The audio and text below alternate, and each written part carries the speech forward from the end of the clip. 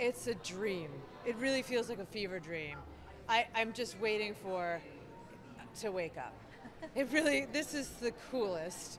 I'm just so in awe of the marketing. I had such a fun junket here. It was a pleasure. Yeah, all the best. I love London so much. I love her so much. So the opportunity to get in it again with her and kind of get a little deeper and to like peel back a little some of the layers was, I mean, an actor's dreams to be able to do that. Audiences will hopefully be able to see that growing older is actually, you get more powerful. That it's the wisdom of being able to, of knowledge and the power that's in that. So I hope that that's taken away. Yeah, and all of our power is within. It's great to do our first screening in my home country. You know, it's always nice to feel at home for these things. They can be quite terrifying, so I'm very excited. It's a dream come true for me. I've always loved Marvel, so to be able to play a small part in that is amazing.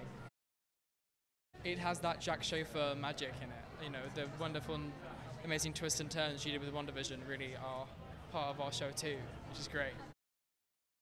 I feel like it's an actor's dream, you know, to work with the thing that you're supposed to be seeing rather than just a blue screen. And our sets were so incredible. I really hope people can see that when they watch how detailed everything is. Oh my gosh, it's thrilling. And I mean, the space is incredible. London knows how to do a fan event like this. It's fantastic.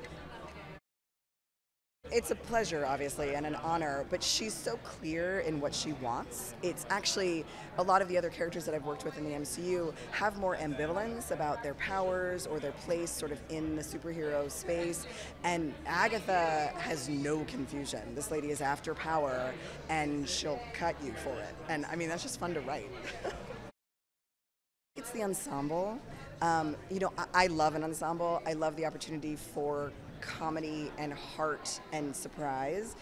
You know, when we start this group kind of at each other's throats, I mean, it's nothing but conflict. And to see them kind of really truly find their circle, their coven, without sort of softening their edges too much is really fun.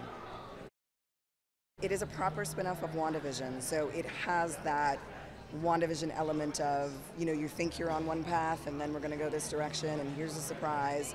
It has that kind of puzzle box feel. But we're doing horror, we're doing witches, so I hope people are excited for that.